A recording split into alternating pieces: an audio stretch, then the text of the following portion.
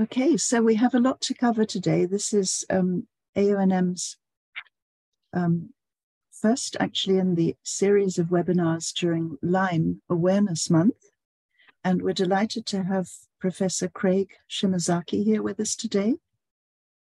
I'm sure most of you have seen him previously in webinars of ours. He's going to talk today about the rise in infections post-COVID and our immune response, linking those particularly to autoimmune encephalopathies and other conditions for which his lab specializes. He's the co-founder and CEO of Molecular Labs, which is a neuroimmunology precision medicine company that focuses on identifying the underlying roots of neurologic, psychiatric, and behavioral disorders that are triggered by infections and an autoimmune response.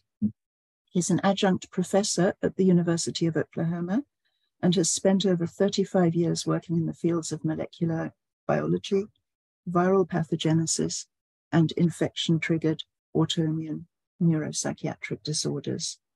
So, as usual, please do put any questions that occur to you in the either chat box or the Q&As at the bottom.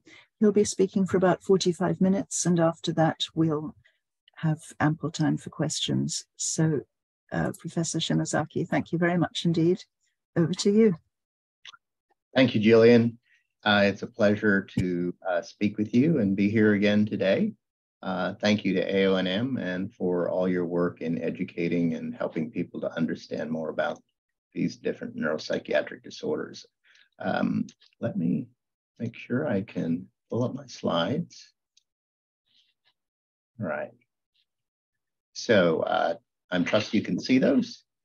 So today I want to share with you a little bit about the after effects of COVID in the sense that there are a rise of other types of infections. The world has been heavily focused on COVID during the past couple of years. And there are a lot of things that have happened in the wake of COVID, such as other infections that have arisen, and then our immune response and things such as we know about long COVID. But I want to talk about how these other infections can have an impact on our immune system, and in particular things that would contribute to what we call autoimmune encephalitis, autoimmune encephalopathy. So my disclaimer is the content just made for informational purposes only, and it's not provided or intended to be medical or healthcare advice. So if the recommendation is to seek a medical professional for advice on a specific medical problem, and also from a qualified healthcare provider. So today we're going to cover 4 topics. One is the COVID-19 aftermath, and then the resurgence of various types of infections, such as respiratory syncytial virus, influenza, Group A Strep, even the herpes viruses, and then the increase in Scarlet Fever, particularly in children.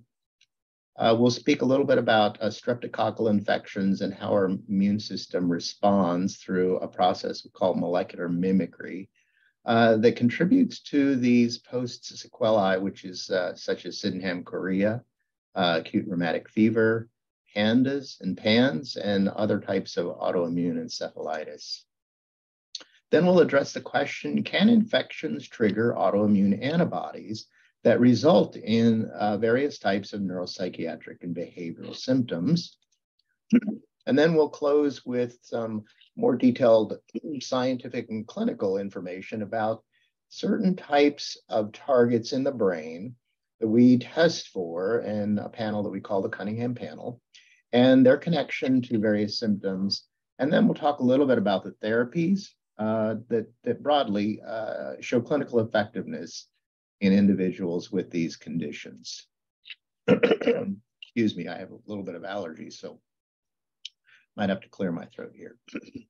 So looking at the post-COVID-19 aftermath, we all are aware of the various kinds of things that have occurred during COVID-19 and the pandemic. The Johns Hopkins University has a dashboard that they've kept beginning in January 2020 through March 2023, the total number of cases that they have at least collected and identified through the various countries and even down to the different locales and providences are over 676 million cases, 6.8 million deaths, and over 13 billion vaccine doses had been administered. But what we also know that COVID has changed the lifestyle and actually how we operate on a daily basis. And some of the societal impacts of COVID-19 include isolation, a lot of remote work, and many companies have gone to totally remote work, the increase in online commerce, a very large number of businesses closing, going out of business. There has been some interesting good things that have happened during that period of time, lower CO2 emissions, almost a 6% decrease during 2020, but that has been wiped out and no longer, as after things have opened up again, we don't see that anymore. There were problems with education, challenges in educating children and students in the universities. And then also, we know the long-term health challenges of long COVID, which will briefly speak about some of the underlying infections that are related to that, and then impact on mental health. But today, what I want to talk to you about is really the increase in other infectious diseases that almost seemingly disappeared during the pandemic period. So before we go there, one of the things that we did see and is continuing to be evident is that during COVID and even in patients that have long COVID and experienced fatigue, that there's been an increase of various types of herpes viruses, from Epstein-Barr to herpes simplex type 1 and 2, varicella zoster. And what you can see here in some of the data is that in patients with long COVID, they've identified the patients had positive for Epstein-Barr virus DNA compared to a control group. We do know that the herpes viruses reside in the neurologic system and they can be reactivated. And in these cases, this seems to be what's happening in these long COVID patients, and as well as herpes simplex reactivation. In this study, they said our study shows a high incidence of HSV1 reactivation, both virologically and clinically in patients with SARS-CoV-2 severe pneumonia. Another study looking at varicella zoster and viral encephalitis, COVID-19 can potentially cause reactivation in varicella zoster and subsequently have an additive effect in the neurologic complications. So we know that herpes virus is one of those families of viruses to pay attention to, and especially in patients that might be suffering from long COVID. Then there's the post-COVID syndromes and infections.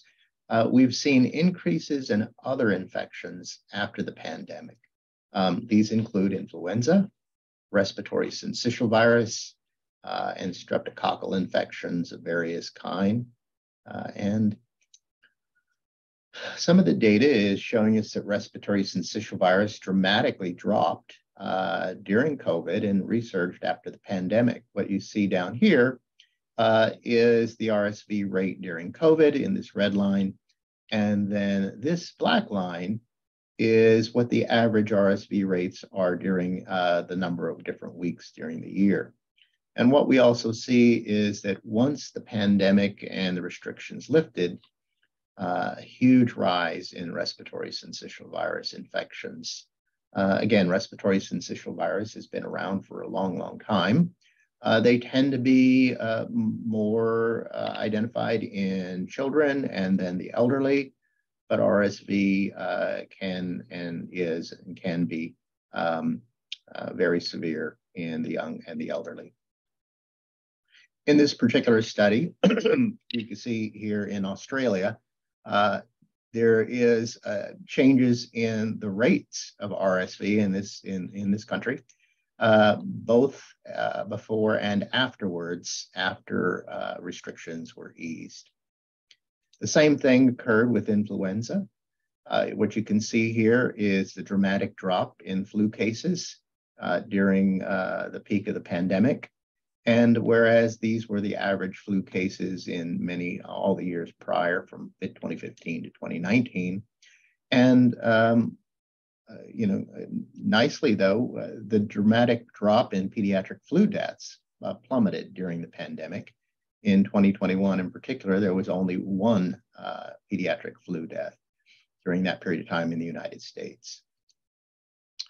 When we look at strep, the cases of strep throat dramatically dropped during COVID-19 and then resurged during the pandemic. These are different age ranges here. And what you can see here is that once the restrictions lifted, you see a huge increase in strep throat in ages 4 to 9, in here from 9 to 13, and it impacted all ages. Strep throat, as we know, is something that generally most children will encounter and maybe have a course of, about anywhere from 95 to 98% of the children. Another interesting correlation is scarlet fever, which we'll talk a little bit more about in a moment. In England, between 2017 and 2018, you can see the dotted lines back here, the baseline, and then the change in scarlet fever in 2021, 2022, and 2023. A huge increase in the incidence of scarlet fever was identified in England. So kind of backtrack just a little bit. What is strep? Because strep has been around for a long time. Strep is just short for streptococcus. It's a type of bacteria. And there are at least 4 types or categories. We name them A, B, C, and G. Why it's G, I don't know. It may be because D and E and F were not there. But 2 of them cause most of the infections in people. We call them Group A and Group B streptococcus. There's another particular component to streptococcus, and that is whether or not they hemolyze red blood cells, meaning do they secrete a certain type of protein that will destroy red blood cells. And these are called beta hemolytic. And what you can see is beta hemolytic actually clears out a red blood cell agar plate. So you can see really a lot of clearing because they will destroy the red blood cells, some not so much, and then others not at all. In particular, what we're going to really focus on is Group A streptococcus, otherwise known as GAS, G-A-S, because it's responsible for strep throat, scarlet fever, impetigo, toxic shock, cellulitis, and necrotizing fasciitis. But Group B strep can also cause other types of infections, blood infections, pneumonia, meningitis in newborns, UTIs, skin infections, pneumonia in adults. But we're going to specifically focus here on the Group A strep, or GAS, and in particular, strep pyogenes. And so strep pyogenes is the full name of the culprit that is typically identified and found in strep throat, scarlet fever. So what is scarlet fever? It's been around for a long time. Back in the 1600s, Thomas Sydenham, who also identified or named after Sydenham Chorea, which was also a strep-induced condition that we'll talk about also in a second. So scarlet fever was something that affected and infected a lot of individuals, and particularly a lot of children. The symptoms included sore throat, fever, the swollen neck glands, and the red rash that you could see on the skin, the face, and particularly a red tongue, sometimes called a strawberry tongue. And today you can certainly take a strep test, a rapid test. If that's not positive, you check for a culture and also a blood test looking for anti-streptolysin O, or streptolysin titer. The problem is that only between 1 week and 1 month post-infection will the streptolysin O titer be positive. So you wouldn't see that immediately. You would have to wait to see that the immune system is mounting a response. again, this streptolysin that's being emitted from the bacteria. So again, the symptoms for scarlet fever, and many of you may be familiar with that, but it's mostly mild and it's usually self-limiting. Symptoms sometimes 2 to 4 days after exposure. It is contagious through droplets, skin, sharing towels, an upper respiratory infection. You have headache, fever, rashes, and the rashes can appear 24, 48 hours after your first onset of symptoms. And this is really caused by the toxin that's produced by the Group A beta hemolytic strep pyogenes infection. So the therapy typically is symptomatic treatment, fluids, things to reduce the fever, such as in the US, we call it acetaminophen, and also penicillin typically is given for 10 days. If patients are allergic to penicillin, typically they'll use another antibiotic like erythromycin or clarithromycin. The potential complications vary, and those are the early days, ear infections, throat infections, sinus infections, pneumonia, and even potentially meningitis. Later complications could be related to the immune reaction, which we'll talk about in more detail, rheumatic fever, and glomerular nephritis.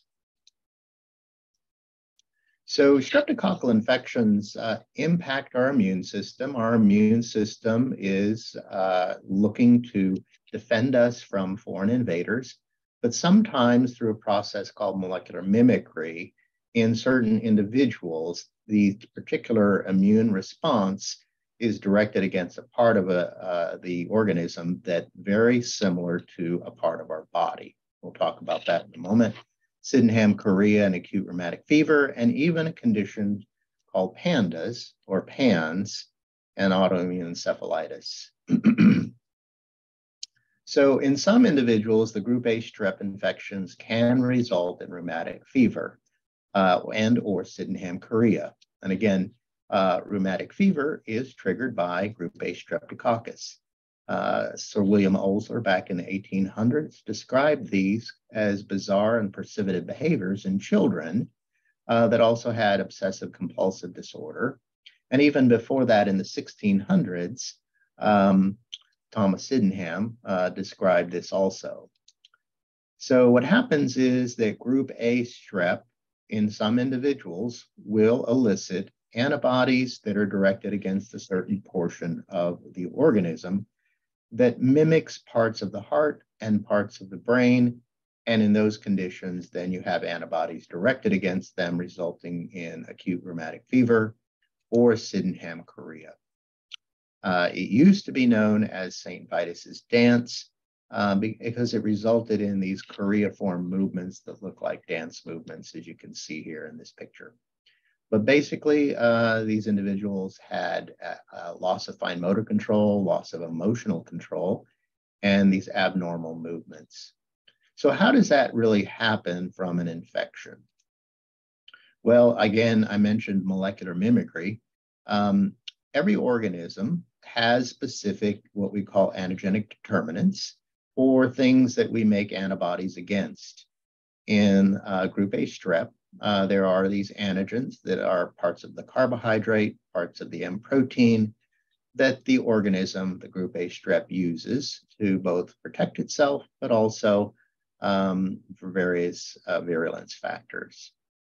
What happens, though, when an antibody is made against certain parts of that through a process called molecular mimicry, there are parts in our body that are very similar, or in some cases identical in sequence to them. Hence, they get cross-reactive antibodies attacking the heart valve, which is what's known as rheumatic fever. You can also get antibodies that cross-react and attack parts of the brain, in particular the basal ganglia, hence known as Sydenham Chorea. There are other areas, the joints, which contribute to arthralgia and pain that people feel, kidneys, glomerular nephritis that was mentioned, and others. So this autoimmune pathway that we call molecular mimicry You can think about this in nature. There's a lot of mimicry that goes on, sometimes to camouflage, to protect, but it's one way in which there are certain peptides that are in these organisms that are identical to those in our body. So for instance, there are only 20 letters in the protein alphabet, just like we only have 23 letters in the regular alphabet. You see that in some cases in these sequences, when you look at two different proteins from two different organisms, there may be a stretch that are identical. And that is just normal. That's the case because you only have so many letters of a protein alphabet. However, our body typically, through different types of tolerance, tells our immune system not to make those antibodies and not to have those being produced. Whereas in some individuals, unfortunately, they still do get produced. So if you think of autoimmunity or autoimmune disorders or molecular mimicry as what we might think of as friendly fire in the wartime, what happens is that one of our strongest forces is now being directed towards ourself. Some of the genes that are involved in this for autoimmune diseases are these major histocompatibility complexes and the HLA, human leukocyte antigens, class 1 and class 2. And we also know that a family history of autoimmune dysfunction is typically found in patients that have these immune-mediated disorders or neuropsychiatric disorders that are immune-mediated. So kind of a little bit more at the molecular level. As I mentioned, we all make antibodies, and really that's what vaccines are attempting to do, is to expose us to something so that we will already mount an immune response. The immune response, in this case, to make an antibody, it generally can take weeks to almost a month to us to develop specific antibodies. So for really severe diseases or infections, we don't want to be waiting that long before we have a strong immune response. So when we get exposed to various bacteria, let's say it's streptococcal bacteria, these antibodies are then directed against what we call an epitope. It's a specific part of the organism that it recognizes, and it makes lots of them. In this case, we'll focus on this one. It then goes through maturation. The B cells and the T cells are involved in this process, and then it makes what we call memory B cells. And these memory B cells are what provides sometimes lifelong immunity, sometimes 10 years, sometimes a couple of years, if we ever see that particular organism again. But what happens when that particular epitope has an antibody made against it, but that particular epitope is identical or very similar to a part of our body, let's say a neuron. So a neuron in our brain that has that particular sequence and a bacteria such as Streptococcus has this particular sequence that our antibodies are made against. What will happen then is it will cross-react. And these are cross-reactive antibodies. Sometimes we call them anti-neuronal antibodies when they're made against neurons. And those are those cells that are in the brain, other parts of our spinal cord. When antibodies are made against them, those are things that are not good. So autoimmune response through molecular mimicry would look like this. Here's a little funny representation in practical matters. These two identical twins, one said, "You don't get lunch. Mom thought I was you and fed me twice." Basically, it's mistaken identity. And the identity is in the case where an immune response is made against a particular part of an infection, it then is directed against that same part that looks identical to that in our body. Now, the interesting thing is there are other infections that are also associated with these types of cross-reactive antibodies. In the case where we look at neuropsychiatric disorders and neuropsychiatric symptoms, these include strep, Group A Strep, influenza A, varicella zoster, Mycoplasma, Lyme, Babesia, Bartonella, Coxsackie virus, and several others, and even SARS-CoV-2 lately, which brings about what we all believe is an immune dysfunction triggered by the spike protein, causing an immune response against our body and various parts of our body. So we come back to the question, can infections really trigger autoimmune antibodies that result in neuropsychiatric symptoms? So a very well-respected journal called JAMA Psychiatry published a study about infections with an increase for neuropsychiatric illness in children. A group that studied this in Denmark followed over 1 million individuals from their birth to age 18. What they found was that if one of them were hospitalized for a severe infection, that the risk of developing mental disorders increased by more than 80% for the diagnosis of schizophrenia, autism, obsessive compulsive disorders, ADD, ADHD, personality and behavioral disorders, oppositional defiance disorders, and other tic disorders. And so the question was posed, how could infections or exposure to infections affect the brain mechanistically to give rise to mental disorders? Well, the answer was circulating autoantibodies that enter the brain via a compromised blood-brain barrier and then bind to neurotransmitter receptors is a potential explanation. And this mechanism has been proposed in PANDAS and other mental disorders. And so you remember the antibody that cross-react with a portion of the infection was an identical epitope to those that part of the brain. So if you are not familiar with PANDAS, we're not talking about the marsupial. We're talking about an acronym for Pediatric Autoimmune Neuropsychiatric Disorder associated with a streptococcal infection. And this was identified, or at least described, in the late 90s in a cohort of children by Dr. Susan Sweeto at the National Institutes of Mental Health. What we do know and find out that PANDAS and PANS, which is, I'll talk a bit more about how they're related, is it's estimated that 1 out of 150 or 200 children may have this. It's characterized by an abrupt onset of OCD or restricted food intake. And that's also an OCD. It's a fear of food contamination or food phobia.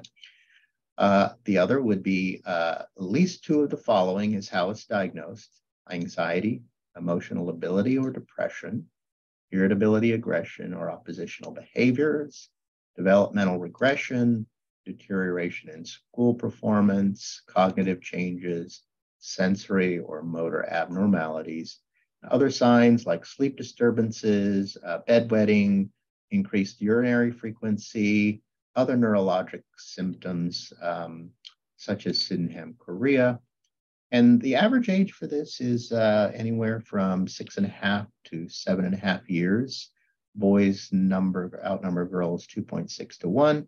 However, in our clinical testing, we also identify and have found older children, but also young adults and even older adults that have had new onset of these types of disorders.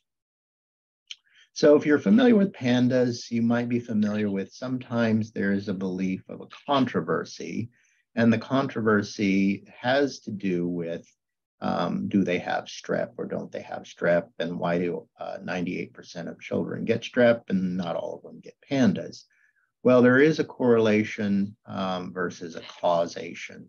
So if you look at the ASO titers, which is a good indicator of whether or not there's a strep infection, and this Y-box score, which is the Yale-Brown Obsessive Compulsive Disorder Scale, you can see that it parallels when the titers of the antibodies in the children rise. And there is no correlation here, but a patient still may have a high Y-box score, but no correlation. So this is why part of the reason PANS was coined is because PANS is not just related to strep. And I'm going to share with you here how the nomenclature can be confusing, because PANDAS is limited to streptococcal infections. So if you have another infection, a different infection from another microbe like Lyme, Mycoplasma, Babesia, Bartonella, you can't have PANDAS because PANDAS is strep. But these also can be or believed to be triggered by environmental factors. So you have these infectious and non-infectious triggers, which is where the term PANS came from. And PANS, it refers to pediatric acute-onset neuropsychiatric syndromes. Well, what happens if you're not a child? Well, you can't have PANDAS or you can't have PANS, but you can have an infection-triggered autoimmune neuropsychiatric disorder. There have been others who have coined other terms like ANDL, autoimmune neuropsychiatric disorder associated with Lyme or associated in adults. And what we're finding is that the term basal ganglia encephalitis or autoimmune encephalopathy or even autoimmune encephalitis will tend to be used more frequently because it takes away the reference to a single organism and the age of the individual. Because what we're looking at in these cases is an infection-mediated immune reaction that is triggering these, in these cases, neuropsychiatric symptoms. So there's been studies that have been done looking at brain inflammation in children that have obsessive compulsive disorder and other types of tics that are associated with a streptococcal infection.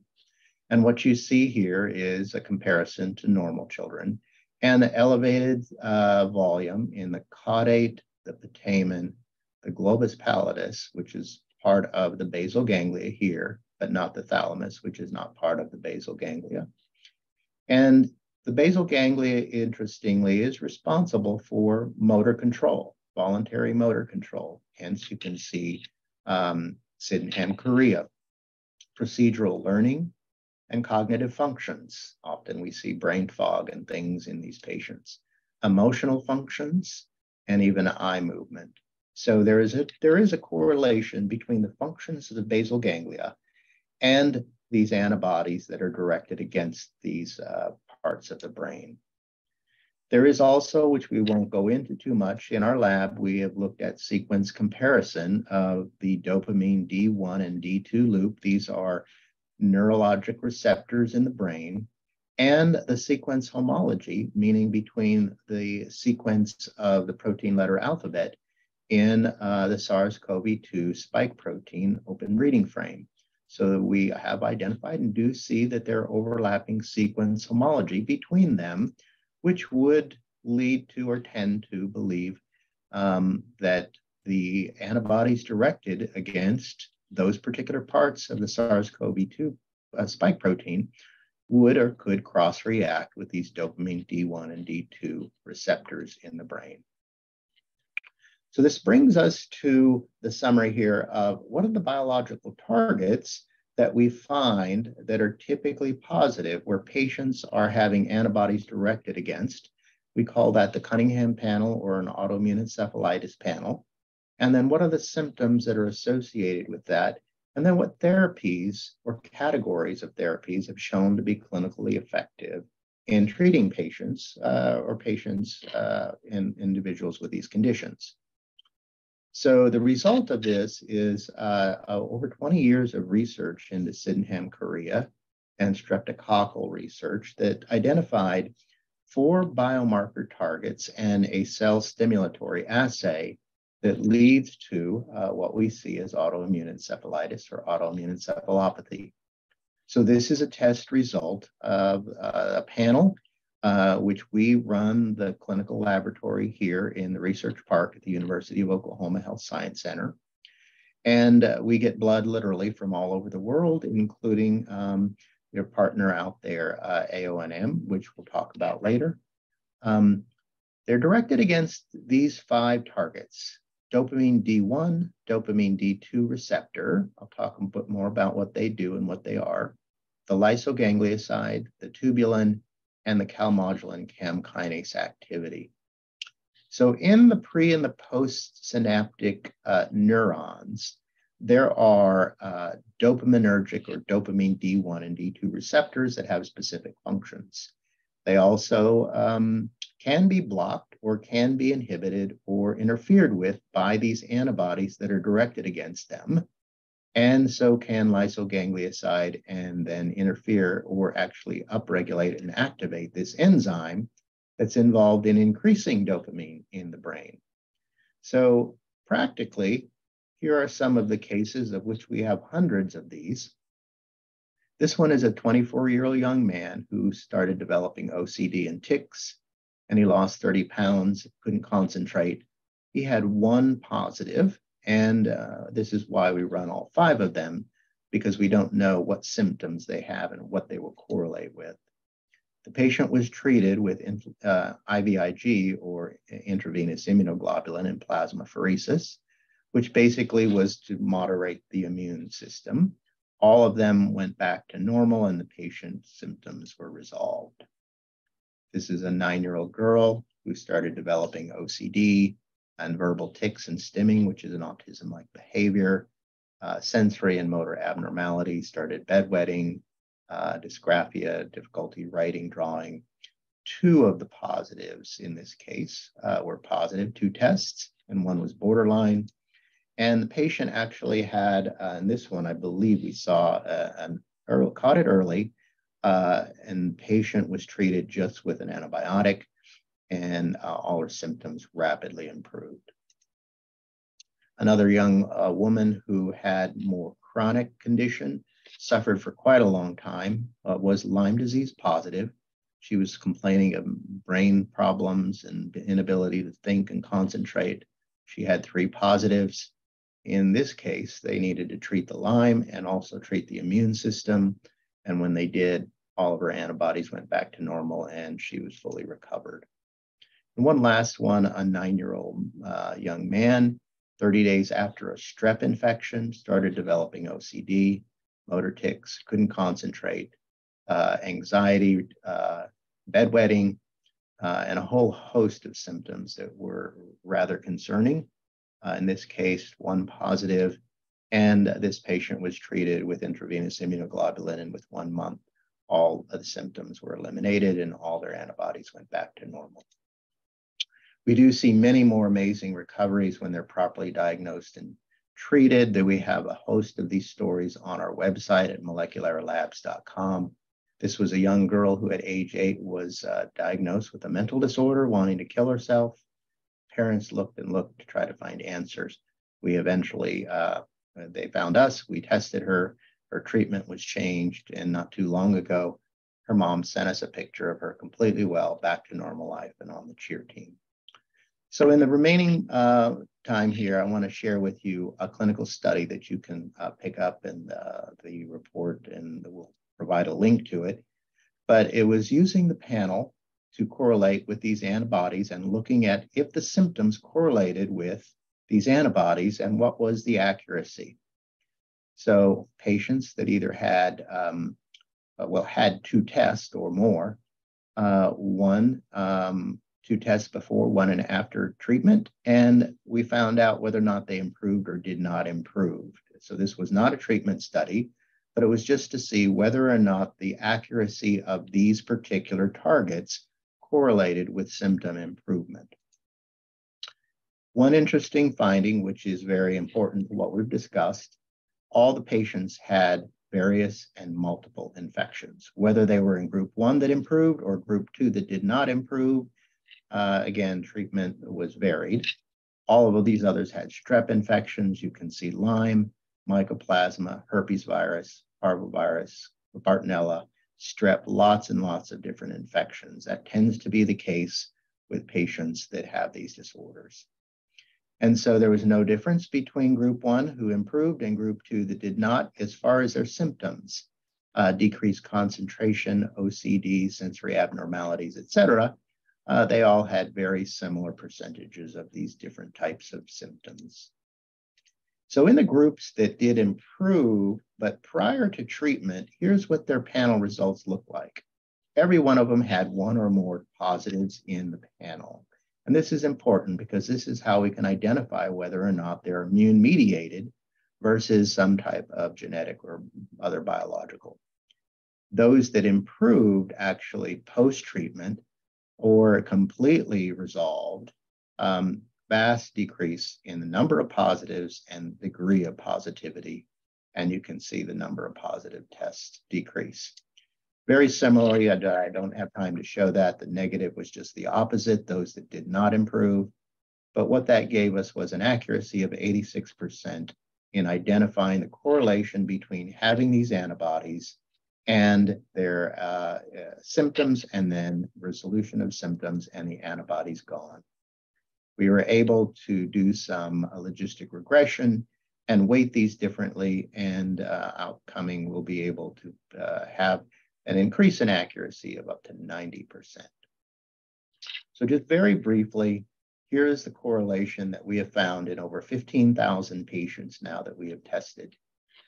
When antibodies are directed against the dopamine D1 or the D2 receptor, again, these are in the brain and the basal ganglia, that we find that psychiatric symptoms tend to correlate with those that are against the D1. Mood instability, anxiety, irritability, and other types of symptoms. These are all present and will be available in the report that gets printed. So when they're against the dopamine D2, we find that they're more associated with different types of movement, such as the choreiform movement and other types of hyperactivity. We also see some sleep disturbances and other types of sensory or abnormalities. But when patients have antibodies directed against these two targets, these are the most common symptoms we see. When they're directed against the tubulin, and tubulin, by the way, is an intracellular protein inside, heavily concentrated in the neuronal cells in the brain, we find that they're an association with obsessive compulsive disorders, cognitive interference, and mostly complaints of what people call brain fog. And so we see that with other types of aggressive behaviors, behavioral regression, and even motor tics. The fourth target, which is called lysoganglioside GM1, which is the myelin sheath around the nerves, heavily concentrated there, we find that when antibodies are directed against them, that they're associated with tics, motor tics, focal tics, joint pain, and connective tissue pain, other sleep disturbances, and sensory abnormalities. So when antibodies are directed against this part, we tend to see these symptoms associated with them.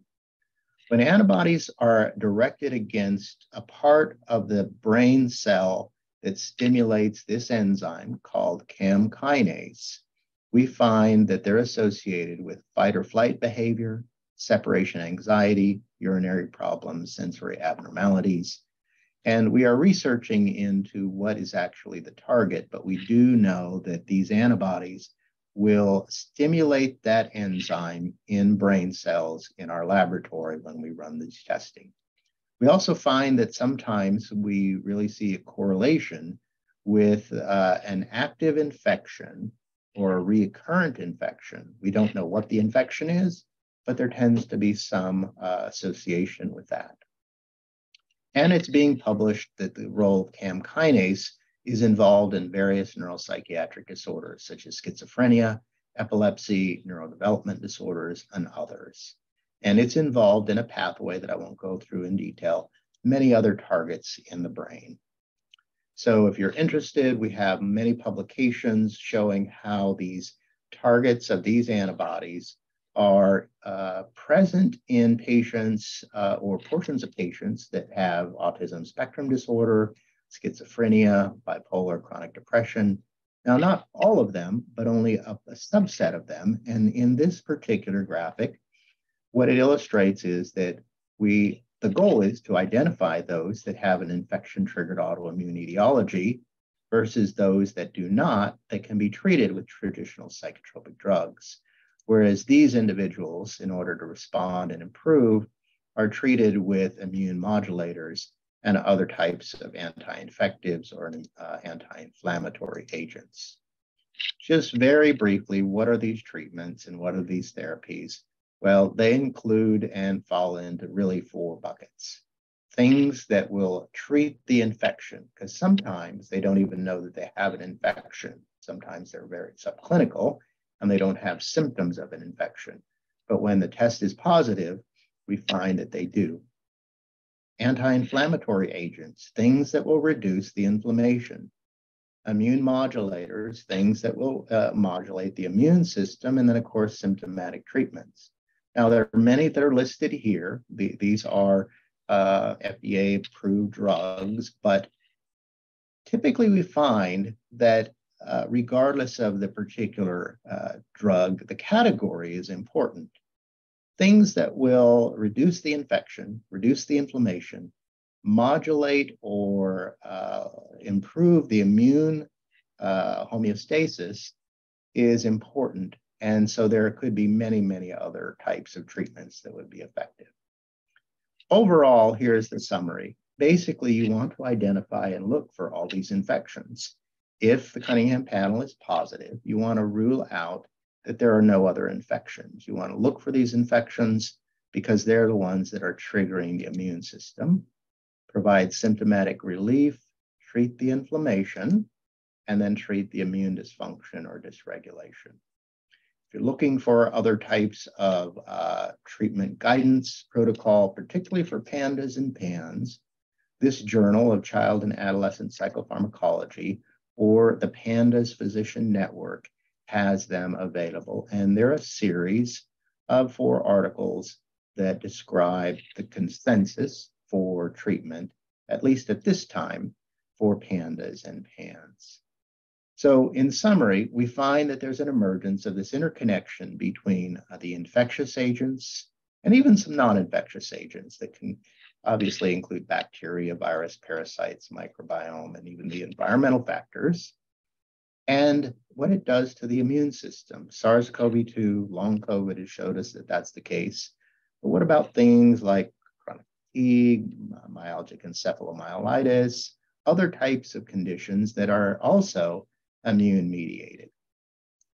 And then the effect of these on the brain, but in the context of a genetic predisposition to immune system dysfunction.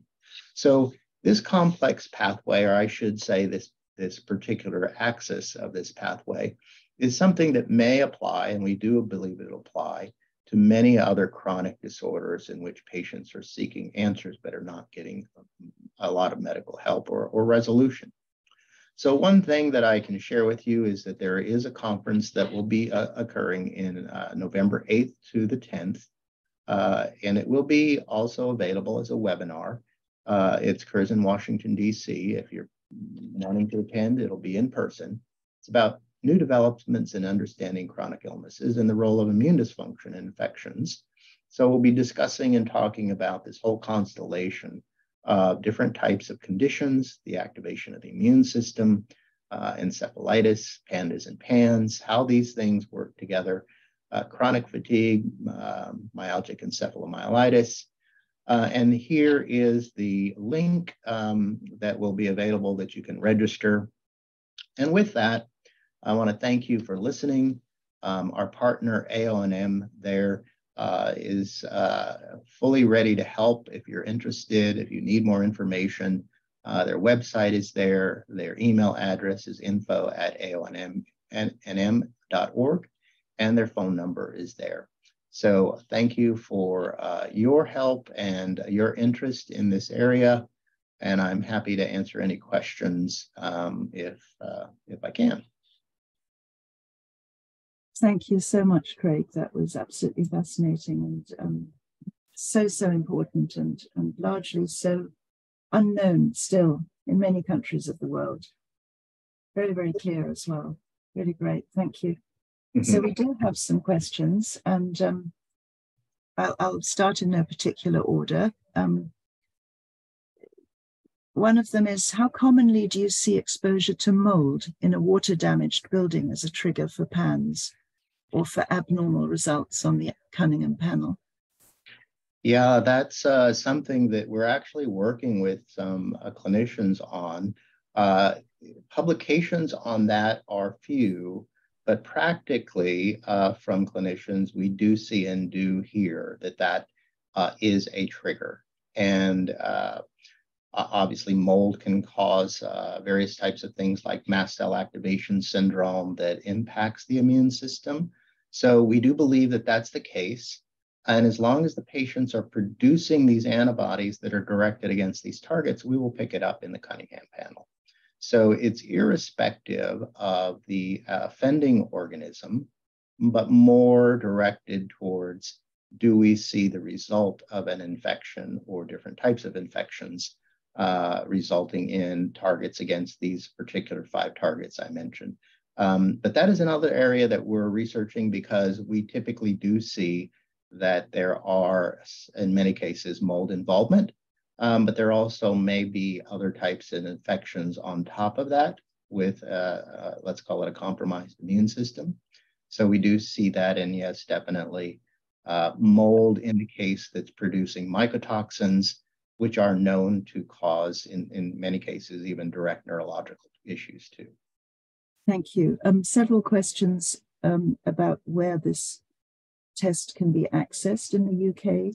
Just to mention again that it's actually from the Academy of Nutritional Medicine, AONM, and Professor Shimasaki did have the details at the end of his presentation, but what we'll do is give them to you again at the end of this webinar. I think it's aonm.org,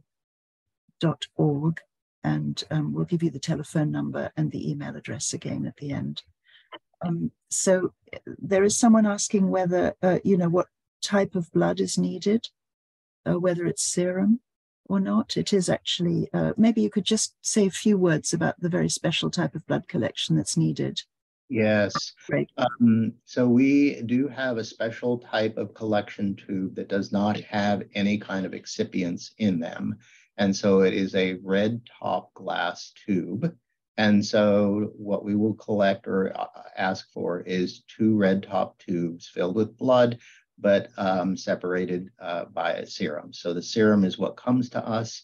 AONM is very good at working with those recipients and people who are interested in that, because other tubes tend to have other types of what we call excipients that can and do interfere with some of the complex testing that we do. Unfortunately, sometimes that results in erroneous results that we address, which is why we do not accept specimens unless they are collected in this manner. Thank you. And we do actually ask the phlebotomist or nurse to sign on the form that it's been collected correctly because of these issues that you've mentioned.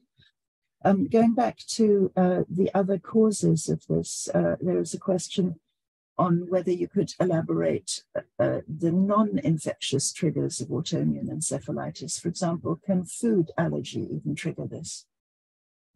It is believed that food allergies can play a role in it. I don't know of any specific publications that have directly shown that.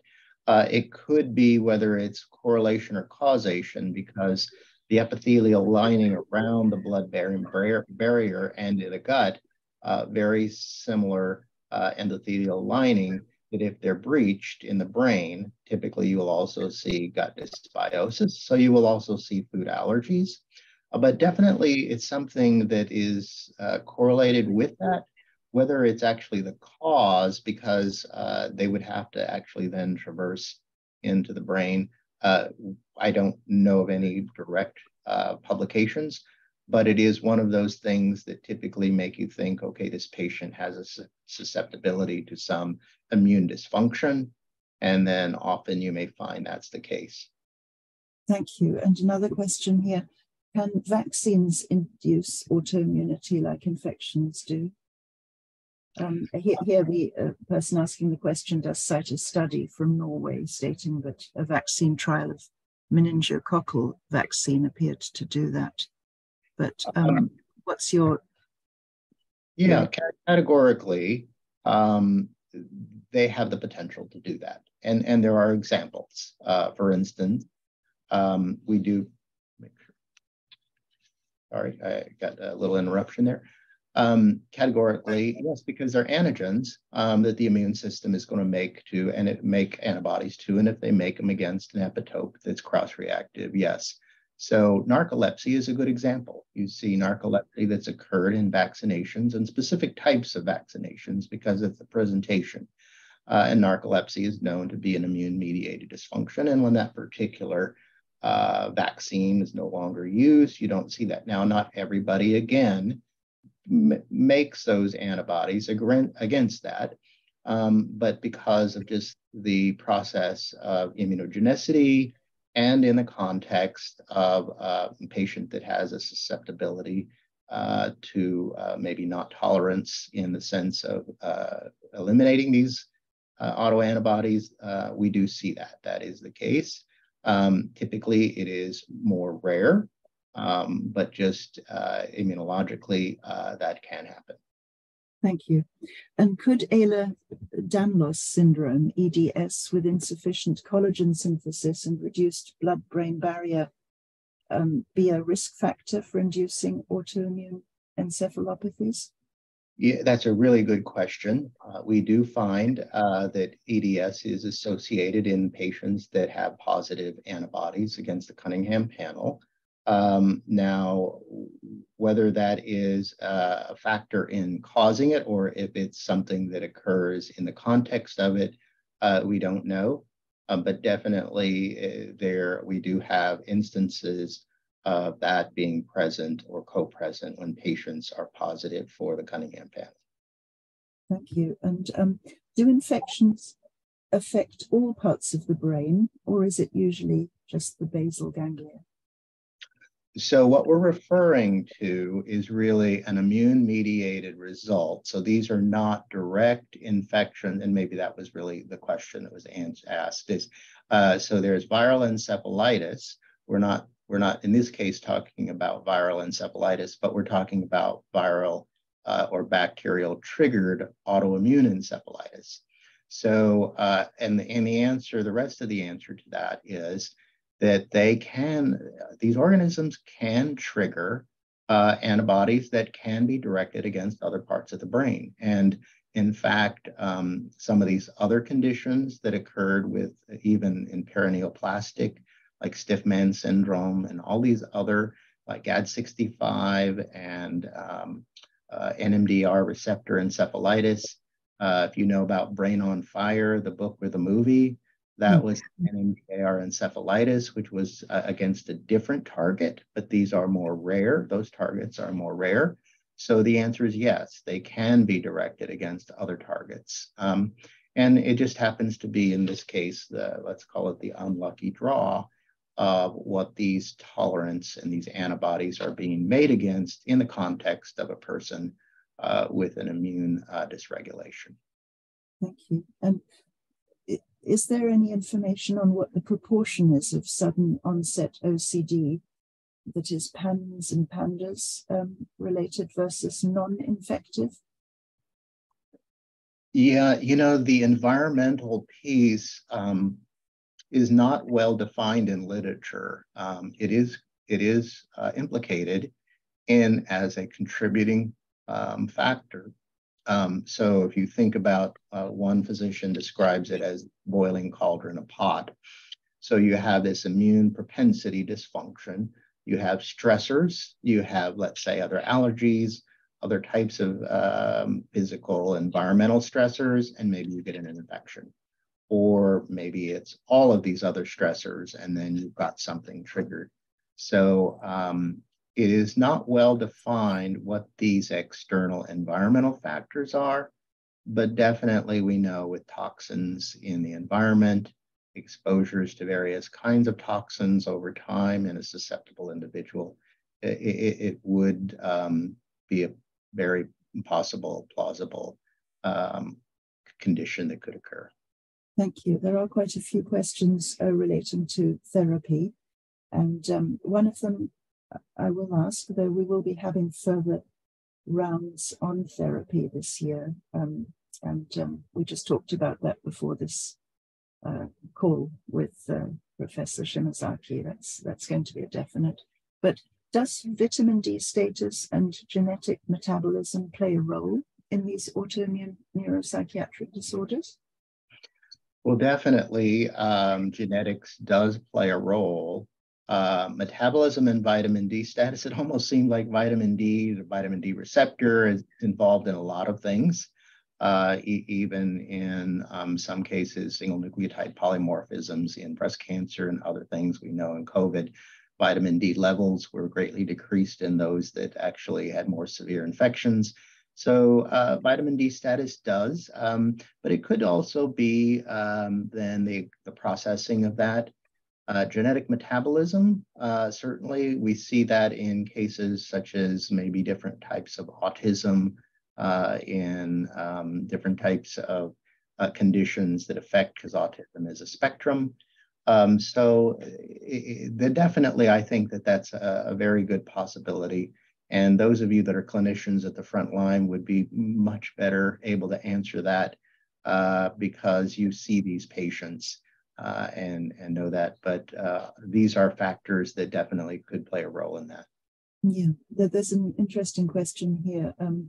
Might the Cunningham panel be expanded in the future to attempt to identify the actual triggers for the abnormal results? Or would you say that that is already to a certain extent included within the panel?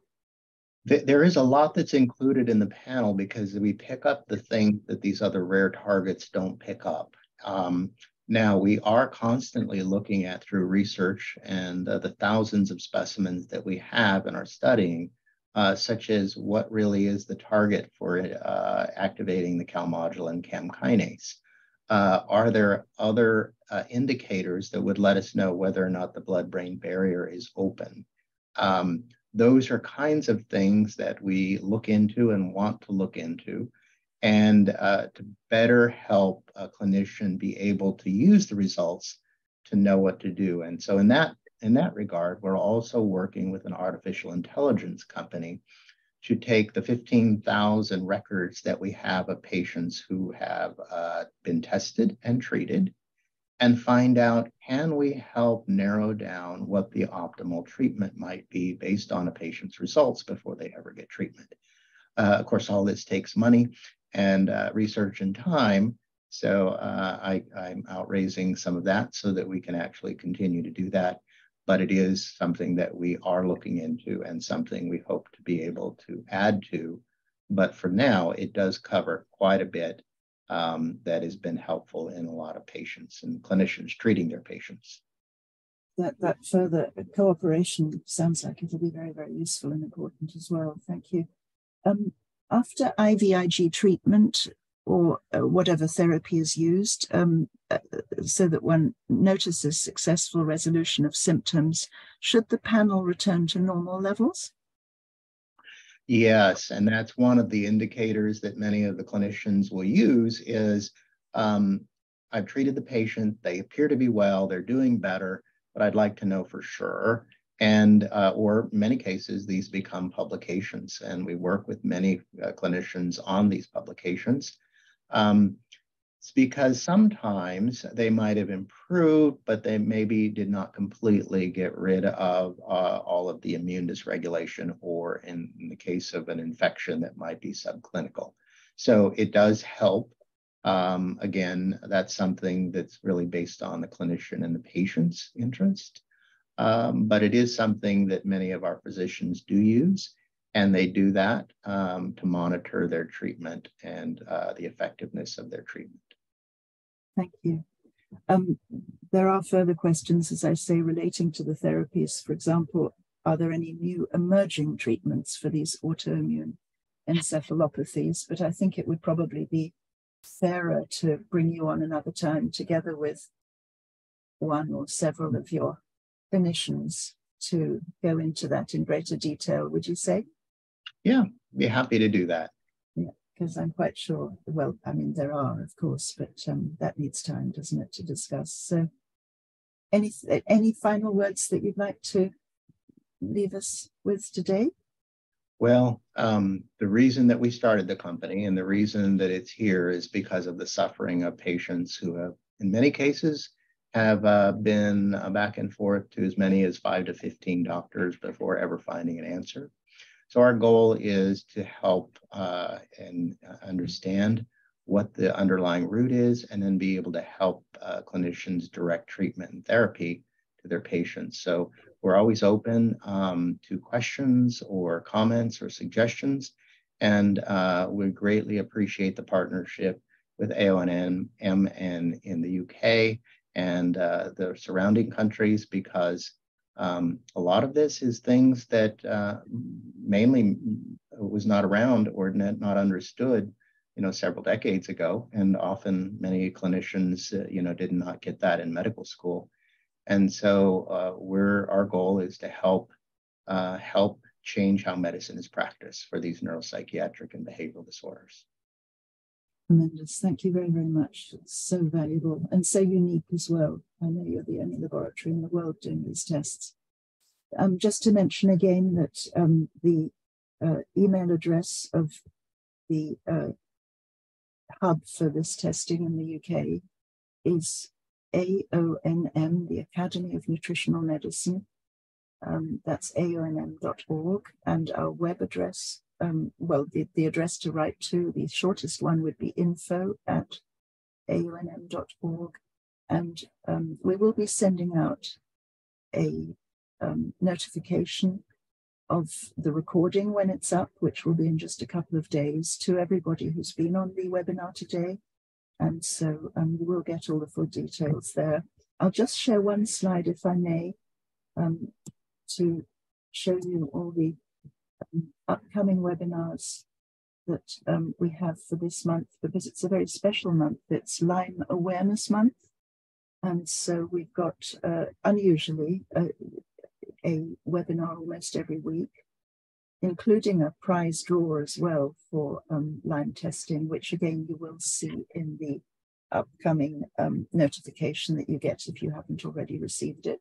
So we have Professor Leona Gilbert and Marcus Berger talking about scientific evidence to support the use of phytochemicals for Lyme borreliosis on the 16th of May. Dr. Joseph Jemsek and Professor Robert Bransfield talking about the convergence of two pandemics, Lyme disease and COVID-19, on the 23rd of May. And on the 31st of May, Dr. Armin Schwarzbach talking about giving an overview on the occurrence of Lyme and co-infections over the pandemic. So that will be absolutely fascinating. And then going on to June, we have the herbalist Julia Behrens talking about her new book and the therapeutic use of plants in supporting patients with Lyme disease. So a lot ahead for this month. And thank you, everybody. We've overrun the hour a little bit, but thank you, everyone, for being with us this evening, for taking the time. And most of all, Professor Shimasaki, thank you so much. I'll stop sharing now, and very much look forward to seeing you again later in the year to talk about therapies as much as everything else. Thank you. Bye now. Bye-bye.